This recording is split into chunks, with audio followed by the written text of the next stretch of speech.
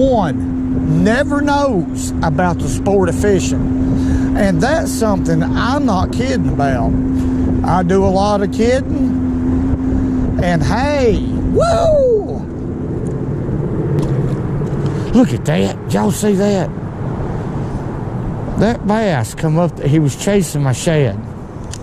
Well, good morning, folks. It's Richard Gene, the fishing machine here. Currently, the surface temperature is at 60 degrees. It's probably about 55 air temperature out here. Now, this morning, I caught me some shad. We're going to do a little live bait fishing here on the Tennessee River. Stay with me. Now, this current is ripping. All the floodgates are open at the dam, I guarantee you. Now, right here, I've got my extreme bait tank with me today, and I have an assortment of bait. I had a tough time catching bait. Some of those are too small. I'm going to get rid of them a little bit at a time. What I'm looking for is a bait that's at least 4.5, 5 inches long. And I've got some big gizzard shad in there. I have yellowtails and some smaller gizzard shad, which I don't really think they're going to do us any good today. I'm wanting to catch a big bass or two. That's exactly right. So I'm going to start off with, and these are good reels right here. This is a Tournament Series Speed Spin made by Lew's, and I have 12-pound test mono on it, Cajun red, with a H2O Express rod, medium action. Now, I have a size 1, not a 1/0, Eagle Claw bait holder hook right here, tied with a Palomar knot, and I have I believe that's a 5/16 egg weight. Now I have a rubber band run through it. That way I can slide it up or down. I can adjust my leader length to what's going to fit today's fishing. But we're going to get started right here. Of course, I'm going to have to pull way back up yonder way. This current has been ripping, and it's all because of the floodgates. They've been all on here lately. Every floodgate's been running, folks. Now that's the kind of baits that I'm wanting to have in my tank. Every one of them. This is a yellowtail right here, and we're going to hook him through both lips like that right there this time. I say yellowtail. That's what we call them here. That's what they call them most places I've been. That's what they call them, but they're really threadfin shad. And I like those big ones right there. But I'm going to pitch right there where I pitched is about the drop off, where it drops off into the river. And we're going to let it go to the bottom. Just a drag right here. That should do it right there. Now, all I'm going to do is let this bait swim around, and I'm going to drift at the same time. In other words, I'll pull up and then make a short drift back. What I'm wanting to do is stay in this eddy behind this column on this first spot. Now, this is just the first spot. If they ain't no fish here, which we'll find out quick, I guarantee you that, we'll just move. We'll just move. Now that shad is barely clipping the bottom. Barely. That's what I want. I don't want a heavy weight right here. I just want to move around and hold my rod, cover a little water through here and figure out where these fish are. I'm in 11 feet of water right now. It slowly tapers off. The drop off does. And at the same time, I'm looking for fish, and I don't see any right here. All right, folks, let's try this column right here. Now, this column is in 17 feet of water.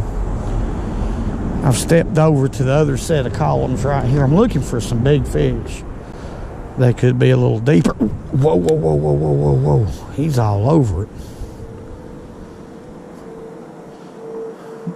Let's let him. Okay, let's go ahead and set the hook. There he is. Golly.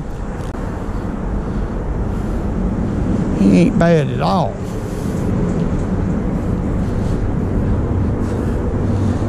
Looky here, looky here, looky here. What a smallmouth. I believe that's a smallmouth. Yeah. My goodness. Let's net him. That's a pretty fish right here. Quit. You stop it. We'll take a look at this one. This is a good smallmouth right here. Now I'm excited, folks.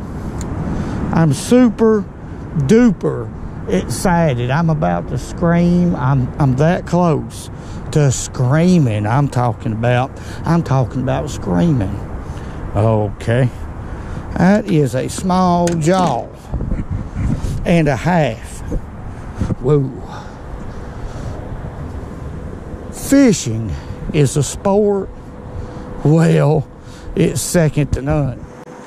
Now that's a healthy smallmouth right there, folks. Healthy. Picture of health. And stout fish. I've been fishing too shallow. Now that column is set up in 17 feet of water. So I'm going to have to focus on that deeper water to catch these better fish. And that's a small jaw, Tennessee River smallmouth fish. I tell you, that fish right there, folks, fooled me. Fooled me. When I first set the hook, he didn't feel that big. And then when I got him about halfway up, that smallmouth went to fighting. There she goes. Now, if y'all were me, would you or would you not go back to that column to see if we can catch another one? What would you do? Whoa. What I'm going to do right now this hook's a little bit too small for this shad, but I'm going to put this old big shad down there, and I have him hooked right through the nostril. I opened his mouth and hooked him through the nostril, which is my recommended way of doing it. It keeps them alive a lot longer, but I'm going to pitch it back up there, and let's see if there's a big fish there. There's a lot of bass, but they're small. But they could be a big fish there. It could be a big largemouth, a super big spot. There's no telling, but I'm going to use this shad right here just for a little bit anyway, just to see. When I'm fishing with live bait, I would rather fish for the better fish. There we go. Dang, this is a good one, folks. I thought I was hung up. This is a good bass right here. For today, I hadn't caught many big bass at all. Oh, he's fighting like a spotted bass. That don't feel like a smallmouth to me.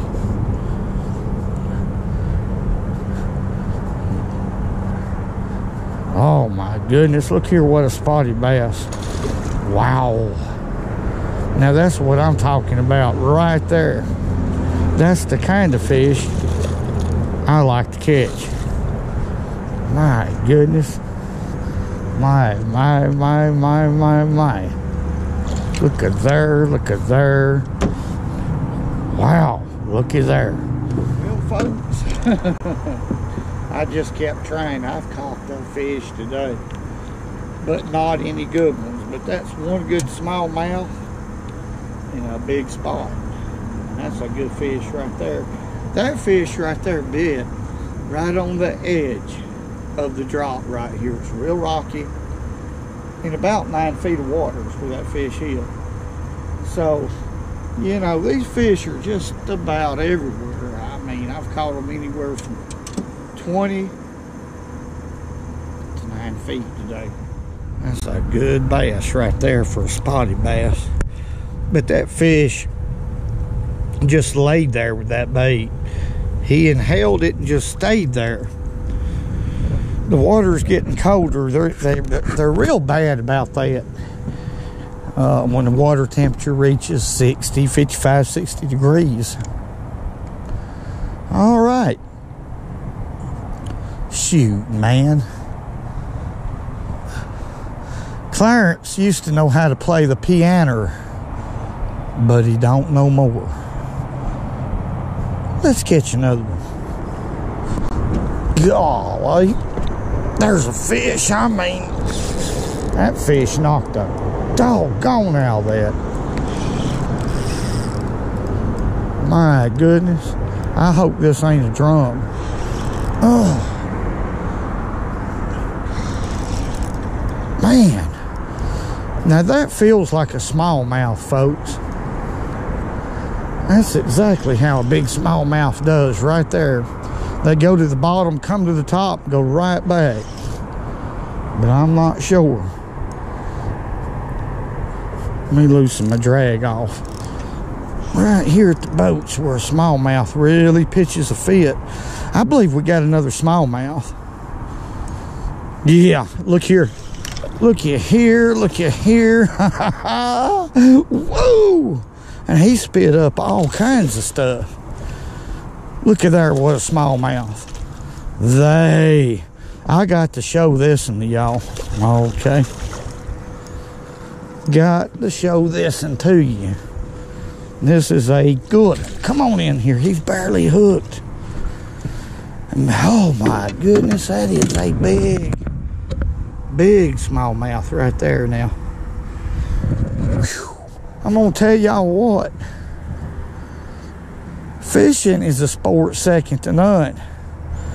Now, I've mentioned that I don't know how many times. Is that line braid? Yeah, that line is braid. Braid bad. That fish went over a rock. When I hooked him, he was right behind the big rock. My goodness, that's a big fish. Whoa. I'm talking about dead blame. I'm tore up. Folks, I'm tore up. I'm tore up. Now, that fish right there give me a lot. I'm glad I changed this braid right here. That is a good smallmouth. There ain't no doubt about it. Look at that broad tail. That's where they get their power from. My goodness.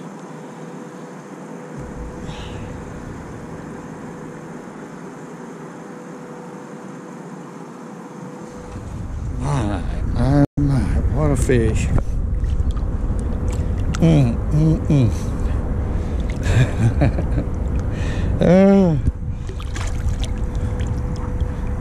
That's the best part of it. Best part of it right there is releasing them. My goodness. Well, the best part of it is getting a hook in one of them. Whoa! Okay. Well, folks, you know that was one of them fishing trips that was a little bit difficult. I had to catch a lot of fish and be very patient before the big fish started biting. And I mean, for some reason the better fish didn't hit until later that evening. But I sure did enjoy that. That's a lot of fun. Live bait fishing is a lot of fun and oftentimes rewarding. But there's always one memory in a fishing trip that usually always sticks with me. Now, that last smallmouth I caught is something that's going to stick with me. That fish was mean, folks. Very difficult to land. Although I've caught smallmouth bigger than that one. Not much, but that fish was mean, especially in that current. But anyway, I want to say God bless each and every one of y'all. Remember how special you are to the Lord. Hey, Each and every one of y'all are special. You're a unique individual created in God's image. And I want to say God bless each and every one of y'all. And, hey, man, woo! I'm talking about, go like it. And remember, go fishing when you can, but all this good bird.